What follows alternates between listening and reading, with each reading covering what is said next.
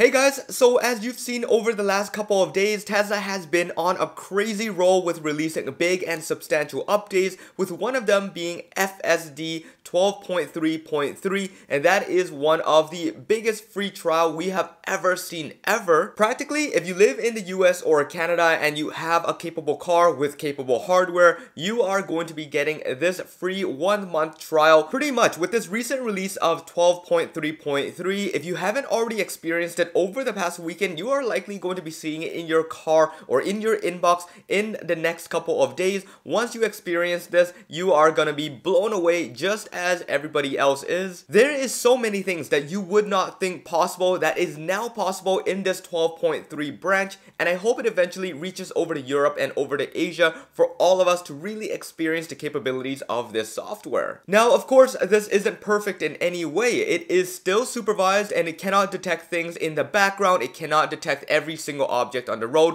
and it especially cannot back up right now in case it does get stuck. But all in all, you do have a 1 month free trial, and as this software continues to improve, I am certain that all of these features are going to be coming, and Tesla, with them coming out with the Robotaxi announcement on August 8th, things are going to change in every single way. Now really, if this is worth it to you or not, you do have the option to subscribe and buy it after that period, and it is going to be $12,000 or equivalent $15,000 Canadian. It is a big chunk of change, but it is also the very best possible software that you can buy for self-driving at the moment. Throughout the years of me experiencing the software, I personally would say that it is worth it. However, things seem to be dropping as we are talking about all this, and eventually it may hit the $5,000 mark, and I think that is where the mass majority of people are going to be comfortable with. So for those of you that cannot enjoy the experience because of the cost, or where you are located right now, it doesn't have the software available, just wait out a little bit longer, because once it's out, it's going to be a lot more polished and it's going to cost a lot less. Alright, so now let's talk about the main topic of this video, and that is going to be the reintroduced version of Autopark. It has literally been 3 years since Tesla has shipped any single vehicle that has Autopark available right off the lot. This is because of the lack of ultrasonic sensors, and this is why we haven't gotten features such as Summon, Smart Summon,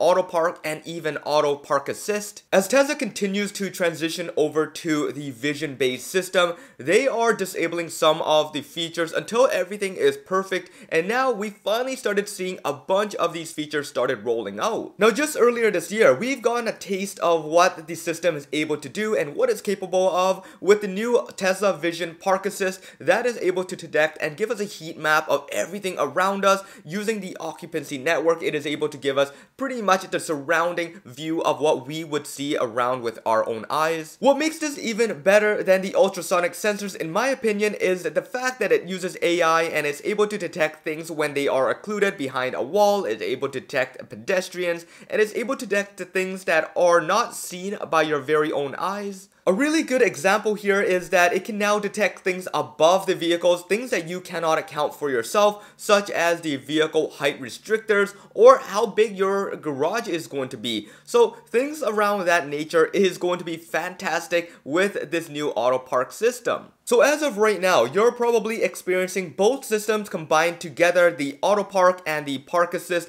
to make it what it is, and using purely vision makes it even better than anything you've seen before. The pure fact that you can pull into a parking lot and it will automatically pick a spot for you or allow you to manually select all the open ones available, this will give you an insight as to the future potential of all this. So now, with all that being said, there are a few areas that need minor improvements. These are not really big deals, but they are there and they have been noticed throughout the last couple of weeks that the software is available. First off, the obvious one is the fact that it is quite slow. Now, this has been a clear point ever since Autopark was first introduced years ago, and now that it is also in the same software, a lot of us feel that it is not necessary to activate the system when you can just park it yourself. I would say that although it is just as slow or even slower than the previous version from some of the videos that I have seen. It is a lot more confident and it pulls in a lot more smoother and more accurate than what the parking sensors were able to do. Secondly, it is only able to back up into parking stalls regardless of if it is parallel or perpendicular. It does not even try to nose in at any given chance. This could very well be the case of limitations with hardware. The fact that it does not have the front bumper camera is a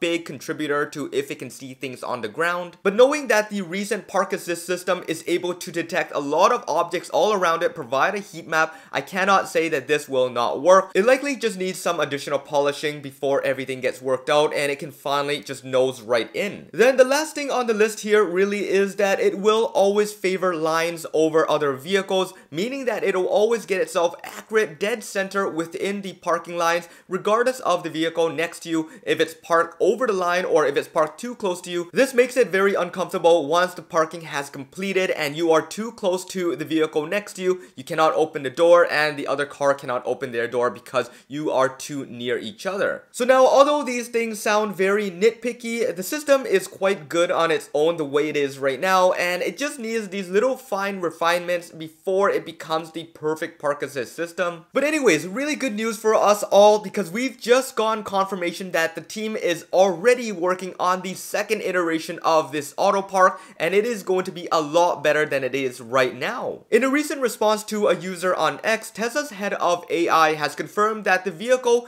and the software is currently tuned very conservatively, and that means that it is going to be a lot slower, but it will be adjusted to be a lot quicker and perform a lot better in the future releases. For the time being, they are collecting as much data as possible for everybody that is experiencing it, and with the 1 month free trial of full self-driving supervised with the auto park system, they are going to be getting a ton of data, as much as they need, and they are going to be working some magic getting the software fine-tuned to the point where it feels just like a human parking. Now once all this is ironed out, guess what? We are going to be getting from end to end with the full self-driving software. This is when you can activate it from a parking spot and it will get to another spot, it will park, and this is where it will be a complete hands-free system. I am super stoked for all this, and I know you guys are as well, that you've been trying out full self-driving supervised for the last couple of days. It is incredible, and I hope Tesla is going to expand this to everybody in the near future, and I can't wait for the rest of you guys to experience it if you haven't already gotten it on your car. Once Tesla refines the software, we are going to be getting the full end-to-end self-driving feature. And if you haven't already heard, the Robotaxi is going to be announced on August the 8th, and this is where we're going to see the very best things come out. I can't wait until we get to know more details on that, and of course I will be covering everything, so make sure you guys hit that subscribe button and that bell notification if you haven't already done so,